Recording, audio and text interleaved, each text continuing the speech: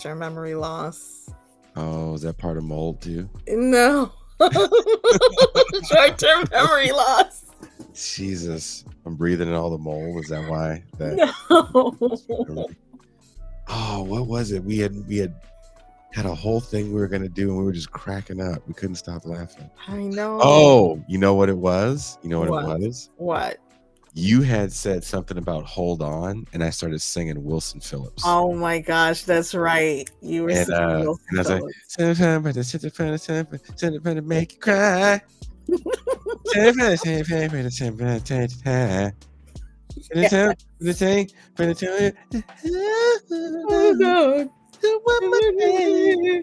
And then you call Wilson Phillips the White Can't Blow. The White Can't Blow.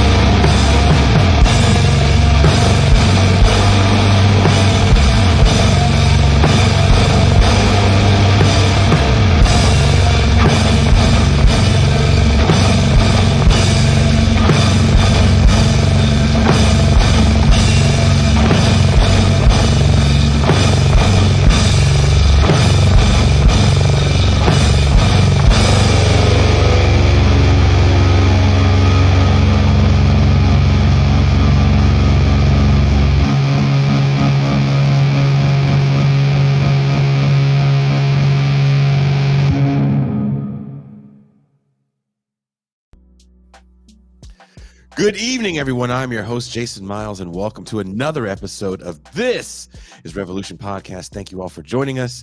We have a bit of a controversial show tonight, and I'm sure many of you are excited to check this out. But before we start, if you're new to the channel, please hit like, subscribe, and don't forget to hit that notification bell so you are alerted whenever we go live. We are constantly adding new shows and doing cross streams with other channels.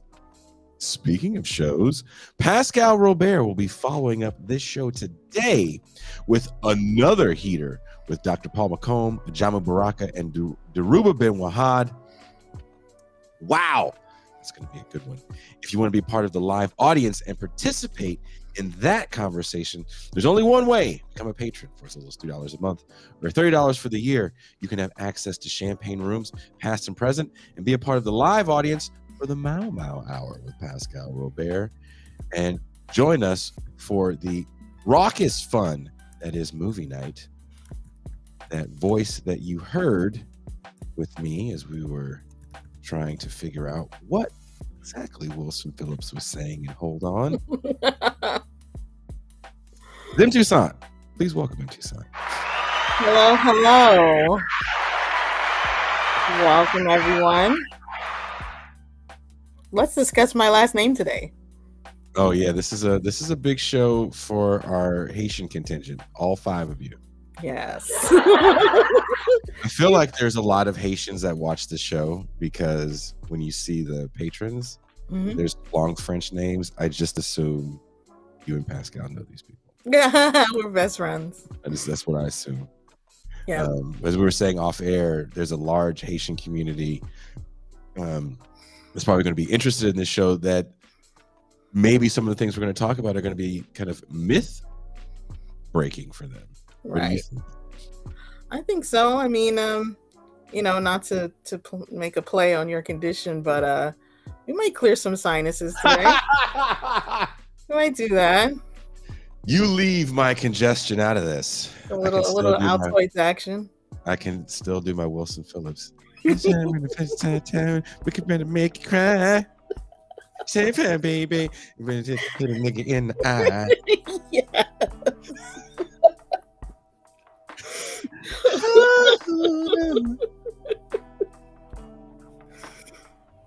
Hold on for one more day. I want everyone black that's watching the show to be like, I thought I tuned into a Haiti episode. Why is Negroes? Yeah, Wilson Phillips. Maybe it was on Black Power Media. I'll check this again. Wrong channel, right? It's got to be the wrong channel. Pascal does not think my Wilson Phillips impersonation is funny. No.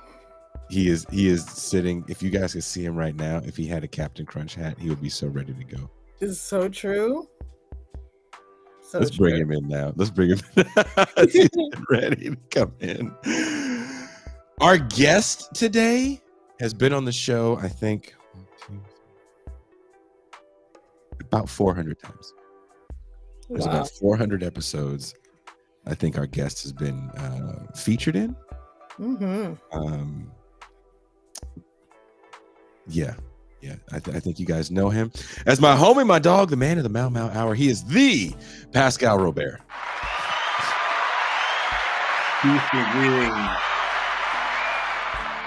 Peace and greetings to the chat. Peace and greetings to the audience. Peace and greetings, M2 Son.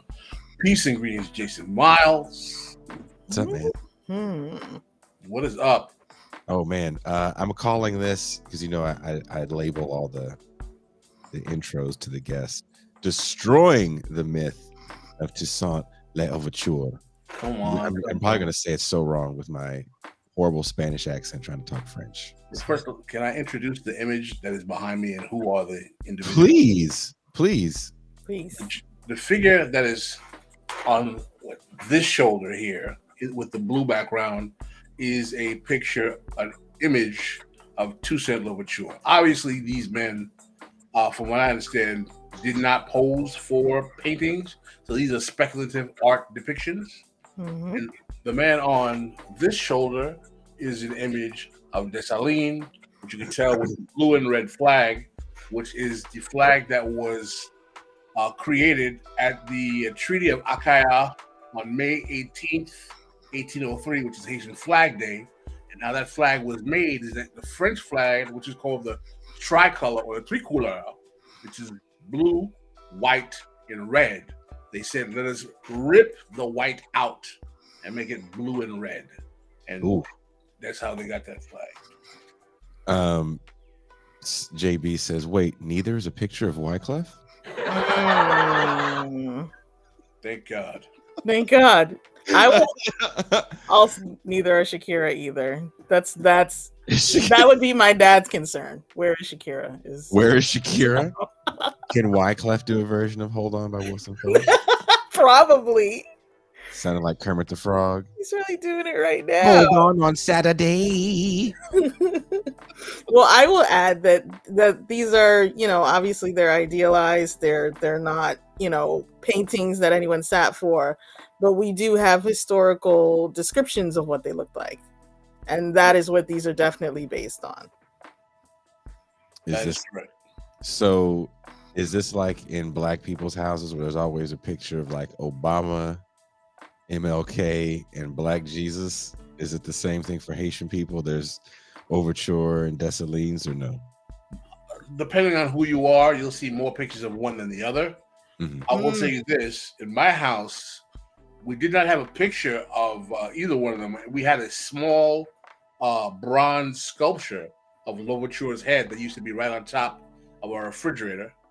And we had a huge painting of the Citadel, which was a fort that was built by Henry Christophe, which is in the north of Haiti. It's literally the largest fortress in the Western Hemisphere up until this day. We had a big painting of that in the living room. I'll say that I would go to my friend's house and they had a poster of the heroes, and it says like the heroes at the top, and had a picture. It had a drawing of Louverture, Dessalines, Henri Christophe, Pétion, yes, and Bolivar, actually. Simon Bolivar, which confused me for a very long time until I learned a bit more history.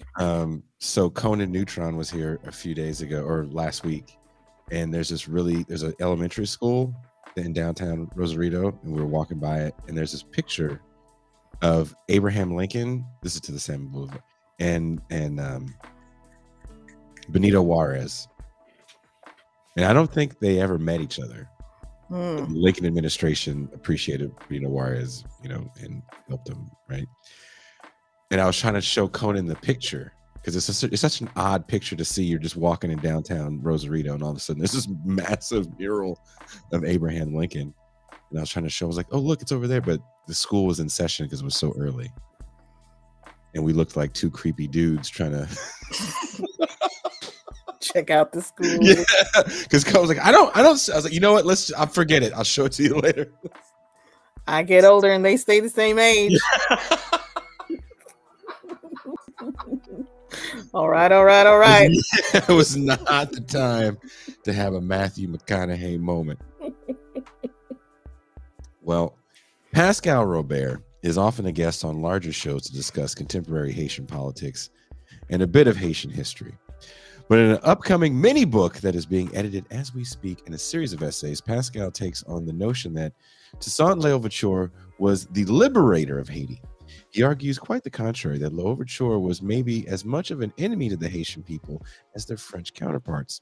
From the upcoming piece, a true crime of history with over 200 years of negative consequences for Black politics and Black political thought is that the most important Black liberation struggle in all humanity is narrated in a way to make the hero a Black man that in the history of Saint-Domingue and the Haitian Revolution did the most to protect the very slave system that Black people spent over 200 years fighting against. Toussaint Louverture. How did this happen?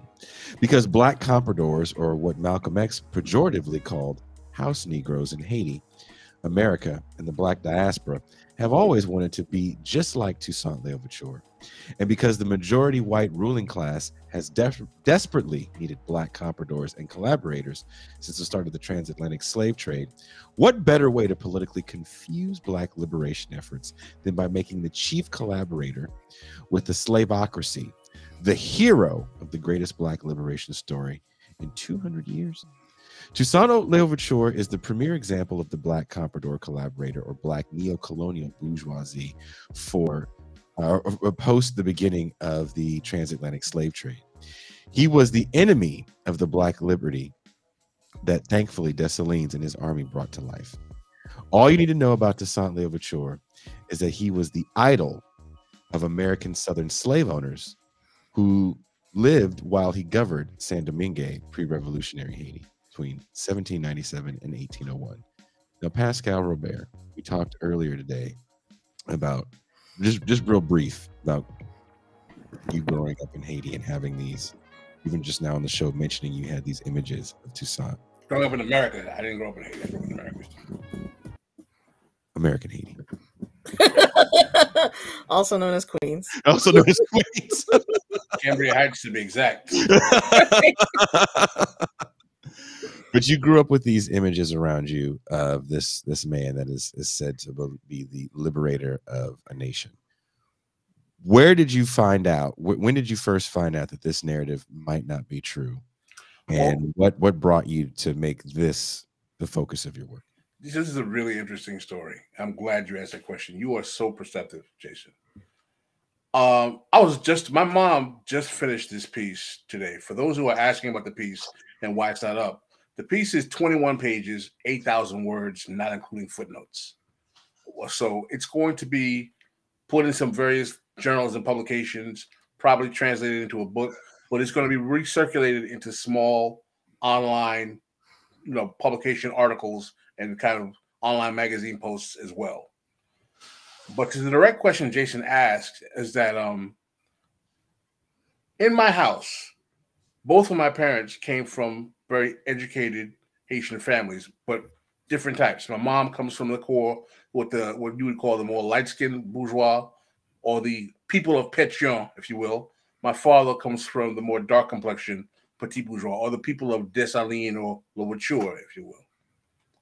My father and mother, from the time I was born until literally the time I was in college, never said a word about the Haitian Revolution or Haitian history. They taught us nothing about it. The first time I discovered anything about Haitian history or the Haitian Revolution when I was 21 years old, my best friend from high school, shout out to Gary Dauphin, had just graduated the same year I did, and he was very interested in the then coming election of Aristide.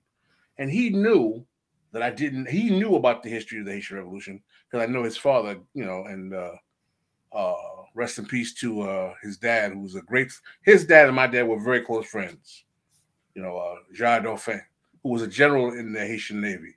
His dad and my dad were very close. Rest in peace to Jean Dauphin. So he grew up understanding and knowing this history. And when he gave me a book when I was 21 years old, and he gave it to me because he knew I did not know the history of Haiti or the Haitian Revolution. And the book he gave me was C.L.R. James, The Black Jacobins. And I was like, what the hell is this? And I start reading this book. My first reaction is I'm furious. And I'm furious because I'm like, why the hell did my parents never tell me this story when they could have helped me avoid feeling like crap when kids were calling me little coconut head AIDS carrier when I was in elementary school, when I was getting teased all the time because my parents were Haitian, when people would call me all kinds of names, things that Haitian kids go through all the time. Why the hell didn't they tell me this story? It could have helped me avoid the problems and the crap that tons of Haitian kids all over the country go through. And I told my mom, we were talking about this is a true story that happened in Miami, Florida. A teenage Haitian kid in Miami committed suicide because his Black American girlfriend found out he was Haitian. Wow. This happened in the 80s or 90s in Miami. It's a fact. So I went to my dad and I was pissed. By this time, my dad and I were close. When I grew up, I don't know if I told you this before, I was terrified of my father. Mm-hmm. People ask me what my father was like. I'm going to give you a description. My father was James Evans Sr. from Good Times with stable employment and a Haitian accent. So you're saying your father never had to get the pool cue is what you're telling us? No. Oh, no, James, don't get the pool cue. In terms of his physical, my father was very muscular. The whole flaring nostrils. He had more stable. My father was a car mechanic, so he always had a good job. Money wasn't a problem. But in terms of, imagine James Evans Jr. with a car mechanic's good middle-class income with a Haitian accent. And that's literally my father. And you were Michael, or were you more JJ? I was more Michael than Junior. Yeah. So basically, what I'm trying to tell you is that I grew up terrified of my father. Literally. So what ends up happening, right? I'm applying to law school and I'm reading my history. And by the time I'm about to apply to law school, my father and I had kind of made peace. We were very close. We were like buddies. As a matter of fact, people used to be shocked compared to how I was so terrified of him as a kid, how close we became. By the time I was like 21, up until my father died, I used to call him by his first name. I used to call him Ray or Reno. Like we used to talk, we became very close. And I told him that, and I was pissed after I read The Black Jacobins. I said, why the hell do you like? I said, you know how much hell you could have saved me in this history? And he looked me straight in the eyes, and I knew how intense my father is. My father is a very intense, very terrifying guy. My father looked me dead in the eye. He said, you want me to know why I didn't tell you the history of my country? I said, why? I said, because I know. I told you the history of Haiti and the Haitian Revolution. I was afraid you'd hate white people for the rest of your life. Oh. Wow. Oof. I said, whoa. Now, the thing is funny, right? Those of you who watch this show who know me know that one of the first things I said when we did our first early episodes at Jason's Know is that Pascal would say is that I'm not too big of a fan of the Alabasters. Mm-hmm. That's without my father giving me this information, and I learned it on my own. Imagine what I would have been like if he actually had taught me the history as a youth. But as far as the history of Dessalines and now I want to get to the point. Mm-hmm. When I started to ask after we broke through that ice, And I started talking to my dad about the figures in the Haitian Revolution. And I mentioned Toussaint Louverture. The first thing, we were in the base, I remember the first thing my father said, he said, Pascal, stop with Louverture. Louverture wanted to be a white man his whole life. All right? Haitian men who know Haitian history never even mention Toussaint Louverture. My father told me something that I confirmed later on, but I forgot. He said, do you know what the name of, you know that when in the military, right, there's always like a place where the soldiers, like the high-ranking generals, like their lodge, their hall, where they go, where they drink, where like the officers, like the officers club. Yeah. You know, like the officers club of any country is like a big deal with a high-ranking general, all right? My father said, you know what the name of the officers club is in Haiti? He said, what? Cazen Dessalines. I was like, oh, I see. That's sending me a message. So he said, every time my father thought I didn't believe something he said, he would say, go ask his younger brother, because Ulrich was like the nerd of the family. My uncle Ulrich was still alive, he's like the Yoda to my Jedi. I call him okay. So he said, go ask Ulrich. So I said, Ulrich, my father said that Toussaint, he said, don't even mention that bastard to me. I said, okay. So pretty much, and this is what the ultimate. Now my mom doesn't have any of this heat at all. You know, my mom comes from a religious family. My mom's great grandfather was an Episcopal bishop, right? So I go to my mom and I'm like, Mom, what do you think about Dessalines? I mean, Toussaint Louverture. She goes, please. I'm like, whoa. It's okay. This is interesting. I said, I'm in my early 20s. So from that point on, I'm like, okay, clearly this cat is not the man that everyone thinks he is. And that's what kind of started me on this journey. Yes. To find out more. Now, Toussaint, do you want to ask this next question? Because I think it's kind of an important one. Which number is it? 2. Number 2. Okay. Does Toussaint have to be a superhero or a supervillain? Can he be allowed the personal complexity of, say, a W.E.B. Du Bois or a Robespierre? That's a very, very good question. And I'm going to tell you something right now. In writing this piece, I did something that I never did before. And if you guys follow me on social media, after writing this piece, it caused me to have something that I've never had before. It caused me to actually have some sympathy for Toussaint Louverture. And the proof that I can do that is that if you look at my Instagram and my Facebook, one of the recent images I put up is one of the most popular pictures of Toussaint Louverture you can find. And if you notice, there are very few pictures. The only picture of Louverture I have on my page, I think, is that one. But I put a very classic picture of him up. And this was literally less than 2 or 3 days ago. And I put that up because after writing this piece and reflecting on him, I was like, you know what? I really feel bad for the old man. Why? Because people don't understand, and you won't get that until you read this piece, why he was the way he was. Because Toussaint Louverture was literally an old man. You do mention that he's much older, and that both of these men are actually born in Haiti. Right. And was Toussaint a mulatto? No, neither one are mulattoes, right? Both of these guys' parents on all sides were Africans. Yeah, but they were born in Haiti. Right. The key difference. This will explain everything. The key difference between Toussaint Louverture and Jean-Jacques Dessalines is a matter of age and proximity to freedom or slavery, and what kind of slaves they were.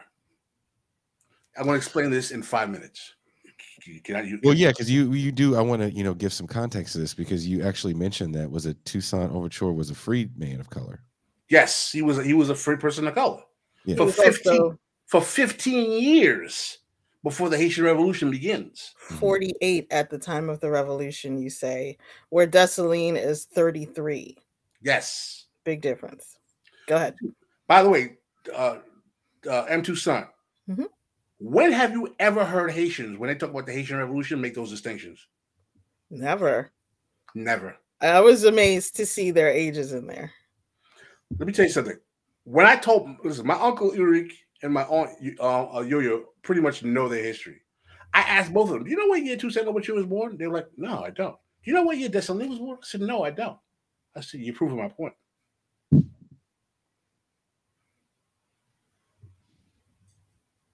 Most Haitians didn't even ask that question. Toussaint Louverture was born in 1744. Jean-Jacques Dessalines was born in 1758. The Haitian Revolution starts in 1791. Toussaint Louverture got free in 1776. He was 33 years old. In 1776, Dessalines was 18 on a plantation getting his ass beat. Mm-hmm. Because And Louverture had slaves. What'd you say? Louverture had slaves, correct? Louverture didn't only own slaves, he was a slave driver. He leased out land for the purposes of owning slaves to make money. This is covered in a book by Philippe Girard, who does a biography of Louverture. Louverture was a very good businessman. He was very good in trading. He had commerce with other slave owners for 15 years. Understand something. This is another thing. One of the things that shapes Toussaint Louverture's psychology is that early on, he was told to believe, and some people believe it's true, that his grandfather was an African king in Africa, in Dahomey, in Benin. Mm-hmm. And that hearing that he comes from African royalty shapes his sense of self-importance. So his father is shipped over from Benin or Dahomey, knowing that his grandfather was an African king. So his sense of self-entitlement starts very early on. And I'm going to be very honest with you. There's another thing that shapes what Toussaint Louverture is. He was what Malcolm X would call classically a house Negro. He never had a hard day of field work in his life. He was very beloved by his masters. Now, if you read Adolph Reed's book, Stirring in a Jug, he makes a statement about Malcolm X's house Negro speech. Mm-hmm. He says, even though I love that speech, Malcolm X was wrong. And you know why Adolph said that? He said, because there are lots of examples in American history of house Negroes being very revolutionary. He talks about Denmark Vesey, and that's very true. That's even true in the context of the Haitian Revolution. There were house Negroes who were part of the revolution. I mean, hell, there were some mulattoes who became very revolutionary as well. So to paint this broad stroke that all house Negroes always had to be sellouts is also another myth, right? That we should try to collapse. But doesn't that kind of speak to kind of what you're doing in this piece, which is there's been oversimplifications over the decades because it is fiery rhetoric that gets people to want to join organizations or donate or want to be part of a movement, right? Grand narratives. And that's kind of the gift and the curse sometimes of grand narratives, where they help us maybe grow cadre. They also always don't paint accurate portraits of what's going on to the house Negro. Right. But in the case of Toussaint Louverture, he was one of those house Negroes, sadly, who fits the archetype that Malcolm X describes in the house Negro field Negro speech. Not only did he didn't love all whites, He loved the big whites, or what in French are called the Grand Blanc, the big Le Cordon. In Creole and Haiti, they didn't call the plantation owner. They didn't call him master like they did in America, or massa. He was called Le Cordon. That was the name for the owner of the place, Le Cordon. As a matter of fact, there is a curse. A lot of Haitians don't know this. That said in Haitian society, and I'm sure Toussaint Louverture has heard this before. Call and get maman. Have you heard that before, Toussaint? Oh, sure have. Call and get maman. That's something Haitian men say. Like, call and get maman. Call and get maman. Most Haitians don't know where that comes from. Okay. Call and get maman comes from the French word le colon guettre ta mère, which means the slave master is giving your mama the look, like he's about to put her on the back of the horse and take her into the valley and give it to her. That makes sense because it's considered like the ultimate curse. It's considered like saying motherfucker. Yeah, but like worse. It's the ultimate curse. Yeah. It's the worst thing you can say. Call and get maman comes from le colon guettre ta mère.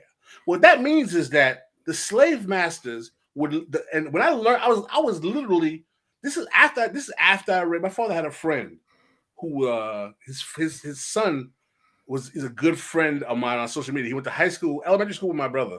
He's a bus driver in Queens, man. We call him Bono. I know Bono's watching the show, but Bono's dad, I'm forgetting his name. I went to elementary school with his sister too. But when he watched the show, he's know I'm talking about him. Bono's dad was like very respected by my father's crew. He knew the history. And I was like, right out of college, I was in law school, and they knew I was doing a lot of research on this history. And they had like, these old guys used to do things like, it was like almost kind of like mafia-esque. Like they would all sit in a circle, and they would have him in the middle. And he said, Pascal, and he basically is telling me the origins of this term that I heard all the time, calling it maman. And he explains to me, it means le colon guettre ta mère.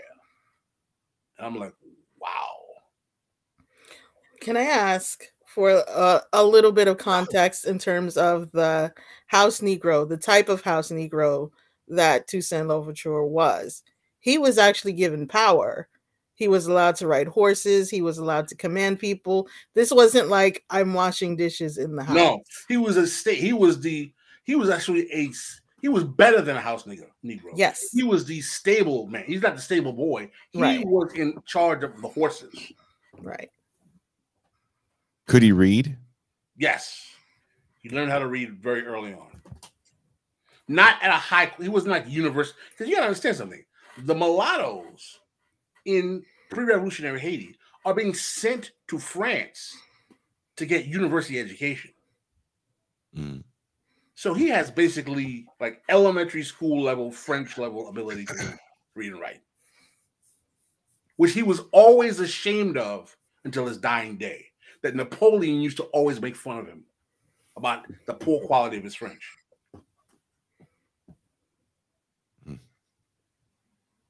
Napoleon used to get made fun of for his French too, right?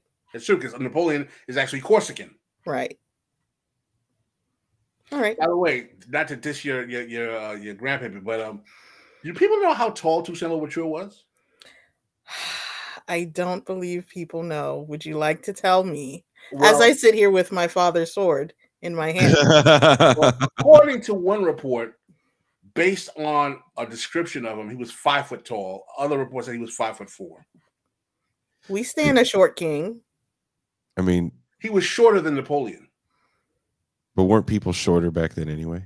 Depending on where you were from, because don't forget you have Africans who are coming from like certain parts of the world who were like, if they're Wolof, they're going to be 5'11". Because the Wolof are a very tribe of very tall Africans. Pascal over here yelling about people's height. Well, look, you weren't there extracting bones, so. And Napoleon was supposed to actually be of average height, and that was a slight against him. Right. Let's get back on task and trivia land. Yes. Tell us a little bit about Dessalines and what a contemporary history is leaving out or getting wrong about him. And another important thing about Dessalines, Can you explain this myth, not myth, but the kind of story about him being the butcher of whites? So first off, who is Dessalines? Okay. And, First of all, Jean-Jacques Dessalines is born in 1758. He's basically a field slave his whole life, who was brutally beaten from the womb to the beginning of the Haitian Revolution. That's the guy with the hat behind you in the red. The guy in the all red. Yes. His only saving grace is that he has an aunt named Toya. According to what the story is that her name was Toya. His aunt Toya is the woman who taught him how to fight so well. So she would actually give him training in how to fight and how to do hand-to-hand combat and make him, she would like basically teach him how to fight. So he was known to be a very good fighter. He was very, very rebellious. He was so rebellious, he used to pride himself on taking off his shirt and showing other more, relaxed blacks and mulattoes the lashes that he took. Like Denzel and Glory. Like Denzel and Glory, yeah. A friend of mine was in that movie. He's in that scene. He used to pride himself on having people see the lashes on his back. He was enslaved by mostly whites most of his life, and the last slave master he had is the one that whose name he takes. Was a free person of color. I don't know if he was mulatto or black, but he was a free person of color named Dessalines. And that person used to brutally beat him, and he took the name Dessalines. And from then on, he would be known as Jean-Jacques Dessalines. Toussaint Louverture was born on the Breda plantation, and his name was actually Toussaint Breda. It's not until the beginning of the revolution that he takes the name Louverture. I actually have a theory about that because a lot of people don't know this. Mm-hmm. The word Louverture is the opening. Louverture is the actual name of the first chapter of the Quran, Al-Fatiha, the opening. Interesting. Yeah. Look at here comes the numerology. Well, I just wanted to add, in case people get confused, Toussaint is his last name. His first name is Dominique. Right. Louverture is a nickname. It means the opener, the one who makes a way. Yep. Just so it's clear. That's correct. Okay, you were saying? Yes. Dessalines? That's by the way, the whole Louverture thing is. I have a theory about that. We're not going to talk about that now. We have to do a whole show about that. As long as numbers aren't involved. No, it's going to be a show about the role of Islam in the Haitian Revolution. Oh, and the aliens. Oh my God! If you hotep out on us, they built the citadel. Pascal, if you start doing 5 letters, EI. I'm not going to go there. But anyway, they built the citadel. The aliens. I won't go there. But anyway. Haitian aliens. For the champagne room, I will try to find that video of the dude explaining why old McDonald had a farm is satanic to children. But anyway, so back to Dessalines. So Dessalines is basically a field slave who was brutally beat, and at 33 years old, we have ceremony Bwakaima, which is a ceremony where you have Boukman who gathers all of the Africans in the mountains, and he basically tells them that the God of the whites wants you to have misery. Our God wants you to have justice. And a week after that, fire and burning plantation starts all over the north, and the insurgency that becomes the Haitian Revolution then starts. And Dessalines basically at that point, he's like, I'm never going to be a slave again. And that in 1793, when General Sontonax basically declares liberty, him and all blacks are free. And he's already starting to fight. And he moves up the ranks very quickly because he's such a good fighter. Mm-hmm. So that's how Dessalines gets his military experience. Yes.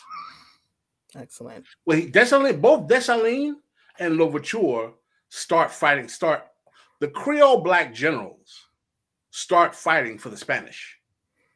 Because remember, the Spanish and the British want to, because the left side of the island of Hispaniola, which is called Saint-Domingue, pre-revolutionary Haiti, was the most valuable colony in the Western Hemisphere. It was more valuable than all 13 colonies together. That's why it used to be called the Pearl of the Antilles. So both the Spanish and the British are like, yo, we can take this from the French. And the Spanish jump in first and say, listen, all Black Creole men, we're not going to free all you Negroes. We want these Africans to keep working.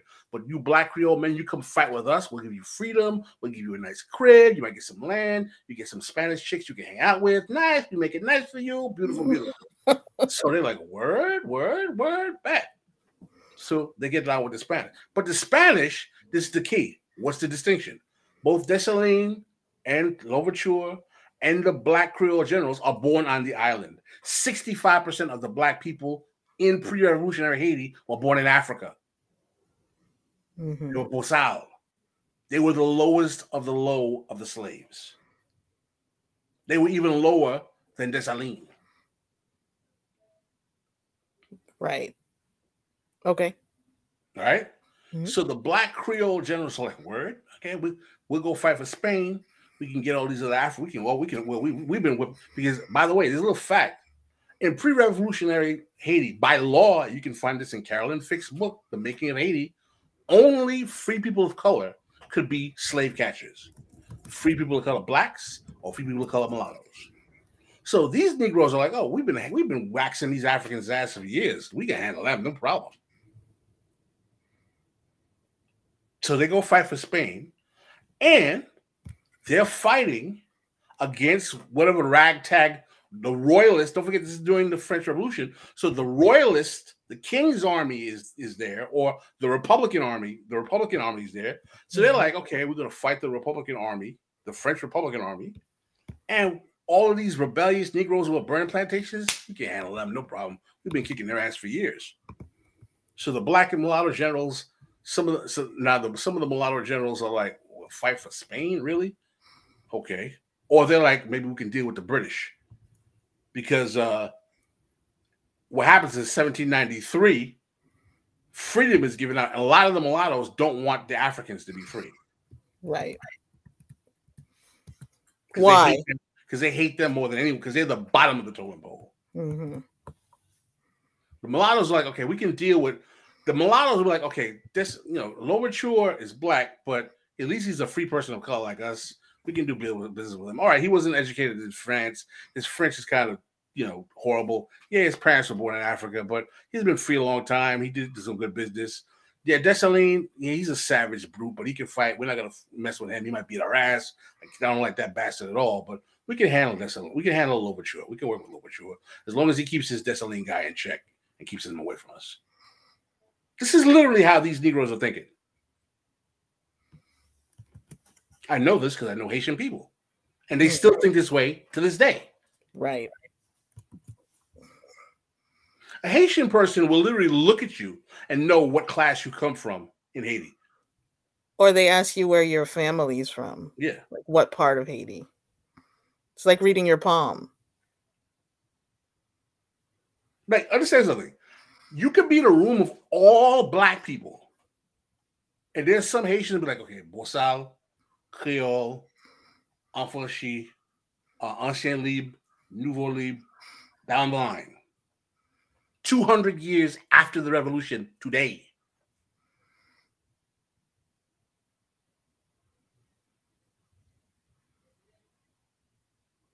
Imagine what it was like in the 1790s. Right. That's just amongst just Black people, not mulattoes, not light-skinned people, just Black people. And where do you fit in? I fit in. My mom was also light-skinned Negroes. My father was some dark-skinned Negroes, but my father's family were. This is interesting. My father's family are dark-skinned Dessalinians on my father's father's side. My father's father is literally a descendant of Jean-Jacques Dessalines. His father was a man named Constant, who was born in Marchand Dessalines. This is where Dessalines literally made his capital. But his name was Constant.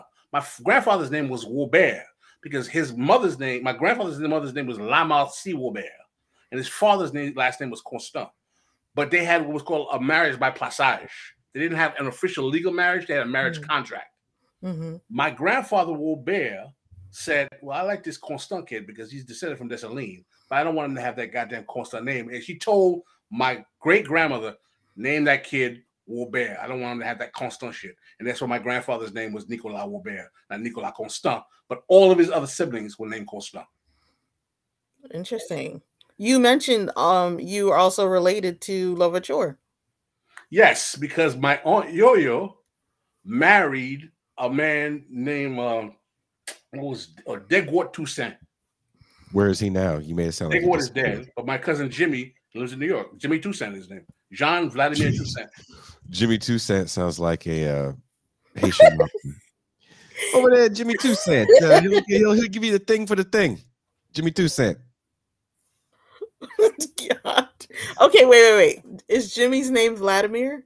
Jean Vladimir Toussaint. There we go. There we go. Hey, I was Jimmy Toussaint's house the other day. They call him Jimmy because of Jean Vladimir Toussaint. Right. That's where that comes from. But I like Jimmy Toussaint. Can we start calling you that, Toussaint? Sounds like a numbers runner. Yeah. If you knew my cousin Jimmy, my money, fucking whack him. If you knew my cousin Jimmy, he literally acts like a numbers runner. He's like a jokester. He acts like a numbers runner. Get out of here. Jimmy is Uncle a wild Jimmy, boy. why do you have all those little slips in your pocket all the time? I can tell you stories about Jimmy Toussaint that will blow. There's a story that I have. I'm not going to say it now. It's too embarrassing. Jimmy's a wild boy. Right. He's going to get the papers. Get the papers. Yeah. Jimmy 2 cents. Jimmy Toussaint. You get the papers. Get the 2 papers. cents over here. 2 cents. Before we go into Jimmy, let's get back to. Before we get into the Pascal's his own personal historiography. Wait, I gotta go by my dad's family. This is gonna get interesting. I told you, right? I always brag about how my father's a Dessalines. That's only his father's side of the family, right? My mother, my grandmother, my father's mother, there's a deed I have on Facebook that literally goes back to Alexandre Pétion. It's a deed to one of my ancestors who fought in the Haitian Revolution. His name was Colonel Paul Joseph Émile Valentin. Colonel Paul Émile Joseph Valentin. My grandmother's mother's last name was Valentin, even though my grandmother's last name was Paulinice, because she also had a marriage by plaçage, a contractual marriage. So my great-grandfather's name was Paulinice, but my great-grandmother's name was Valentin. She was a direct descendant of Colonel Paul Émile Joseph Valentin. And I have a deed of land given from Alexandre Pétion. It's on my Facebook page, given to my ancestor, Colonel Paul Émile Joseph Valentin. Paul Émile Joseph Valentin was a mulatto. Paul Émile Joseph Valentin was also Alexandre Pétion's cousin. Wow. So what's fascinating is that I didn't learn this until I met Paul McComb. He said, mon cher, en Haïti, petit Dessalines toujours besoin marier petit Pétion, which literally means the children of Dessalines always want to marry the children of Pétion. Meaning the dark-skinned niggas who will come from big families always want to marry the light-skinned chicks who come from big families, which is literally what my grandfather did, and which is literally what my father did. Oh, interesting. I want to ask how we can understand these two historical figures. What can we relate them to? Like these parallels, it's always imperfect. But initially I was like, is this kind of an MLK Malcolm X thing? Is it an MLK Stokely Carmichael thing? No, that doesn't work either. Why do you say no to that analogy, Pascal? Because because of age too. Right. I think MLK at some point in his life becomes a radical figure. Mm-hmm. Louverture never becomes a radical figure. Louverture dies begging Napoleon to send him back to his prior station. You said he died? I couldn't hear the last thing you said. Begging Napoleon to send him back to be, basically, the governor general again. In other words, he's asking, please give me a hearing to show I deserve to be what I was before. He's not like, fuck you, let me die. There's the tone of his voice, they have all of his writings. It's not like, it's like, there's no sense that he's like, whatever, my country will be free. No, he's saying, I want to go back and serve you. Well, let's before we go, because we're getting close to the end of an hour, and I think this is kind of going to be an interesting part of the paper, especially for the people that watch this show. Mm-hmm. After Dessalines takes power, he does some land reform. He nationalizes the slave plantations. Why did he nationalize the slave plantations, Jason? Well, you tell us. That's why you're here. Because the mulattoes, after they won the revolution, were saying, well, my white daddy owned this plantation. I want that land. My white daddy owned this plantation. I want that land. And the Creole blacks were like, hey, man, I killed a lot of crackers for this land, man. I don't want to go. Would you call him a proto-socialist? Yes. Really? Yes. Because of the Constitution and the land reform, or just in general? The first step was in that. I had a long conversation with Paul McComb about this. Dessalines was pressured. Dessalines was brilliant. So was Louverture, because he had to think on the spot. You have to understand this is why the problem with the Haitian Revolution, I'll be very honest, no one has done a dialectical materialist analysis of the revolution. The problem with C.L.R. James is that he's stuck on the vindicationist. Look at what Toussaint Louverture can do as a black man.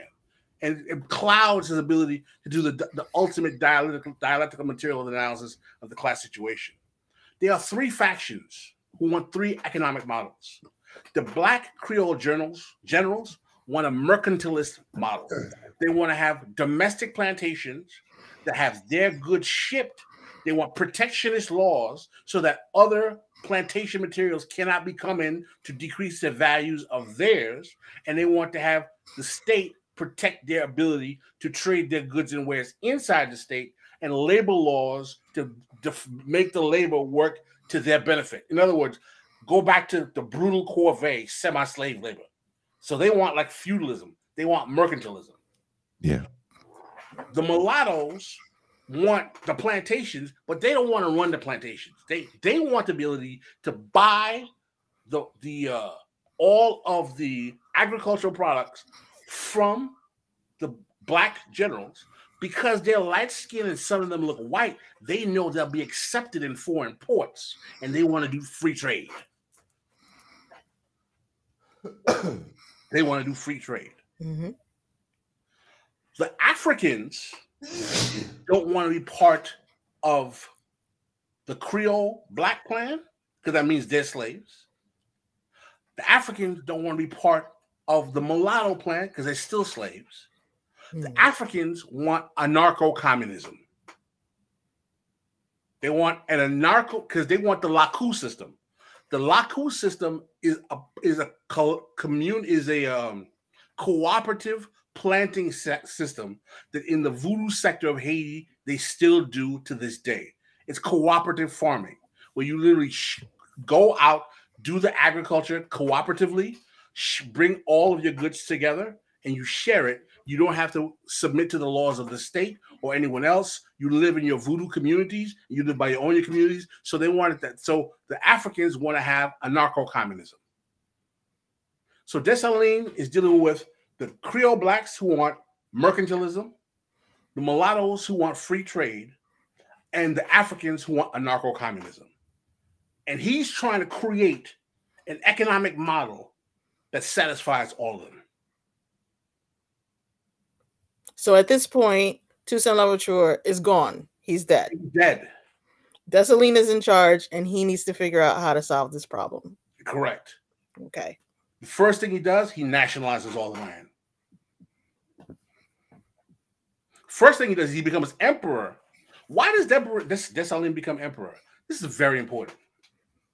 Some people think, oh, Dessalines became emperor because he was copycatting Napoleon, because Napoleon made himself emperor first. What is the difference between an emperor and a king? Does anyone know? Empire?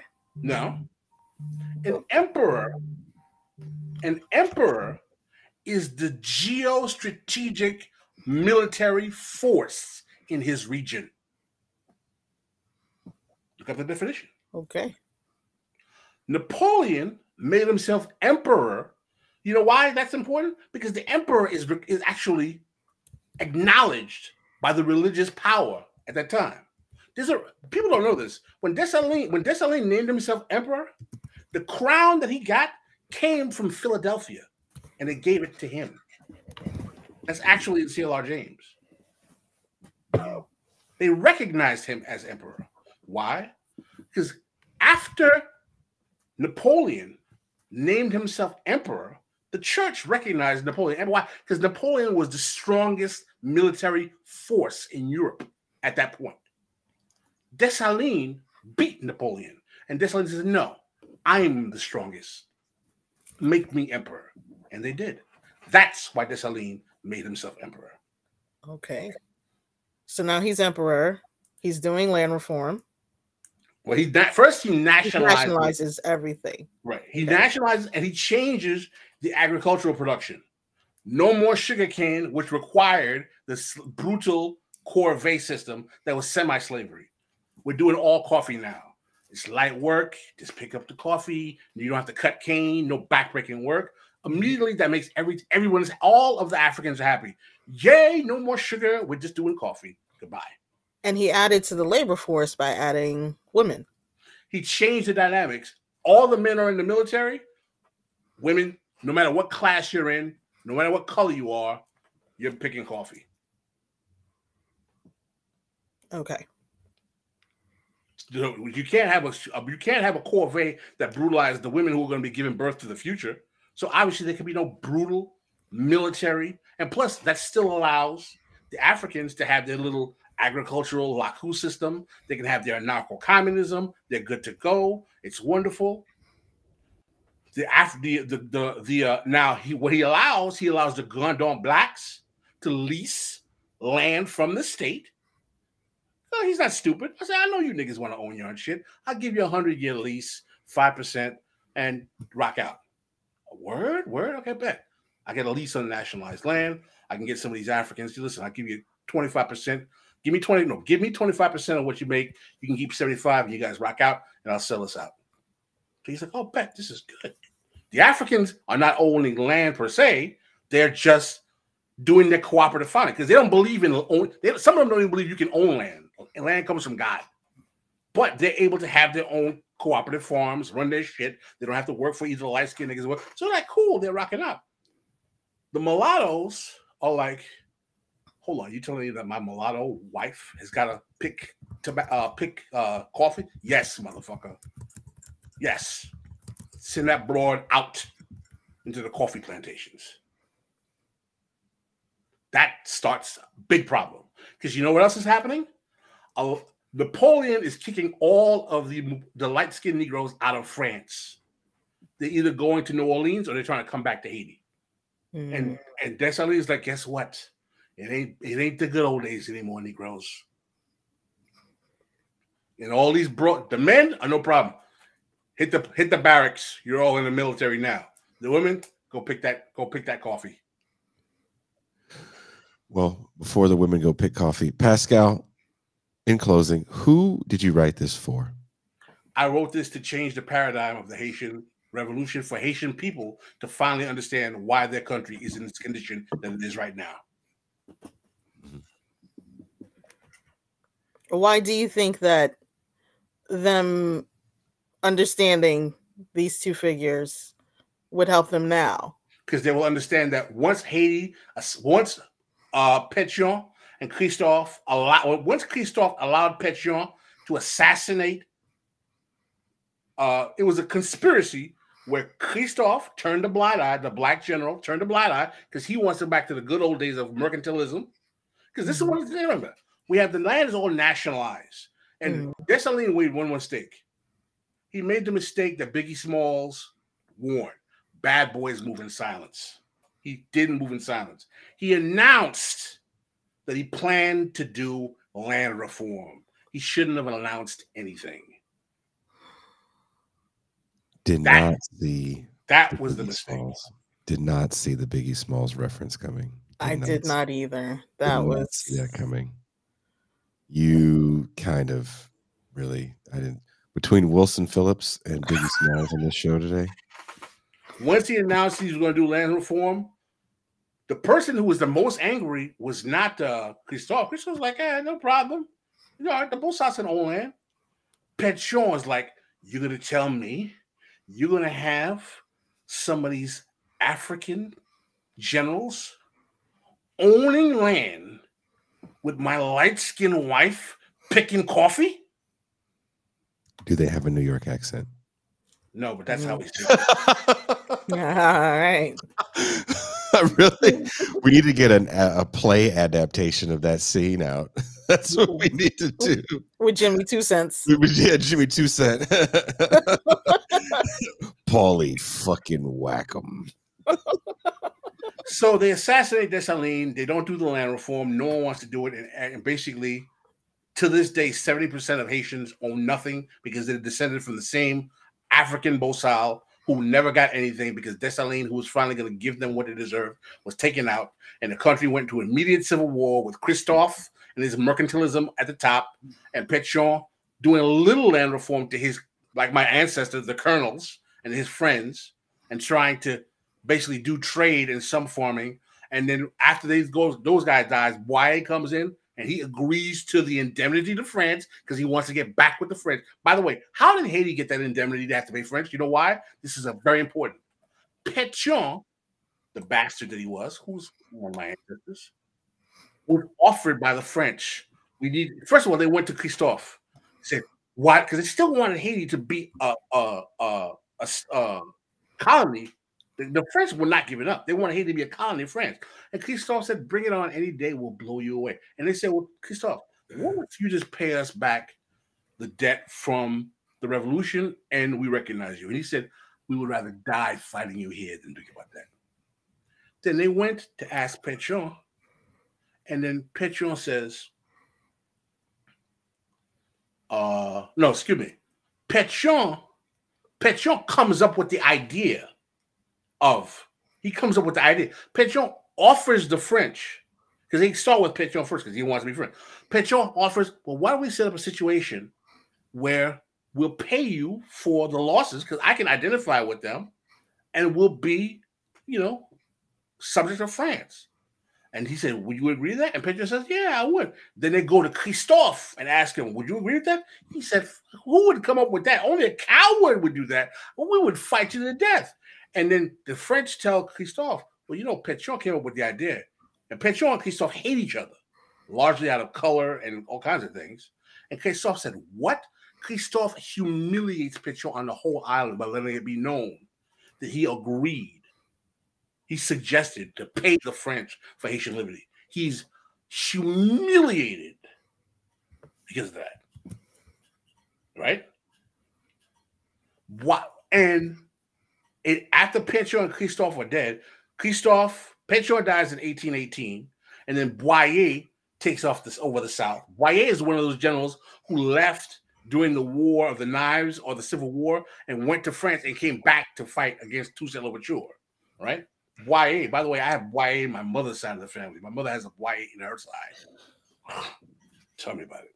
Boyer takes over the South in 1818. Christophe is having rebellion in his area. He commits suicide and dies. In 1820, Boyer controls the whole island. And in 1825, he said, the French come in and they have a ship. Instead of saying, well, we must set up a take you like most of the black generals all this fight, he says, okay, we'll sign an indemnity and we'll be paying that until literally after my father was born. That's how long it took Haiti to pay. That indemnity, that bill, that is the money that Haiti owes to France because of Pétion. Correct. Okay. Because Pétion came up with a suggestion. Christophe was like, you're out of your mind. And then they offered it to Boyer. And he said, yeah, sounds good to me. By the way, Boyer didn't consult anyone before he accepted it. Yeah. That was super comprehensive. I just want to say, This is why it's important for y'all to become patrons. This is why it's important for you to up your patronage if you're already a patron, because I don't know where else you're going to get this. Super important. We love to do it. I just realized that I got Boye on my mother's side of the family. I got Petron on my father's side of the family. I got Dessalines on my father's side of the family. I got Toussaint on my father's side of my family through my father's youngest sister. Jesus. And you got a totally different last name. And my last name. You know what all that equals? You know what all that equals? What? A light-skinned Haitian in Miami with a parasol. And we are... Will we see you in the champagne room, Pascal? Yeah, I'll do a few minutes. All right. And Toussaint, you gonna hang out with us in the champagne room? Yeah, with my dad's sword. Yes. Oh my God. And Pascal's parasol? Yes. Pascal, thank you very much. We look forward to when this finally comes out for the world. There's a lot of people that were commenting on they can't wait when it comes out as an essay and a little mini book. So eventually a book as well, yeah. I want to say this on air. I'm sure you don't remember this. When we first had our first discussion about doing this for real, I told you, I was like, I'm going to get you published. Remember that? Well, Paul McComb is jumping in, so it's going to be maybe more than you remember me. I didn't ask about that nigga. I'm talking about me. Calm down there, muscles. We are Haitian.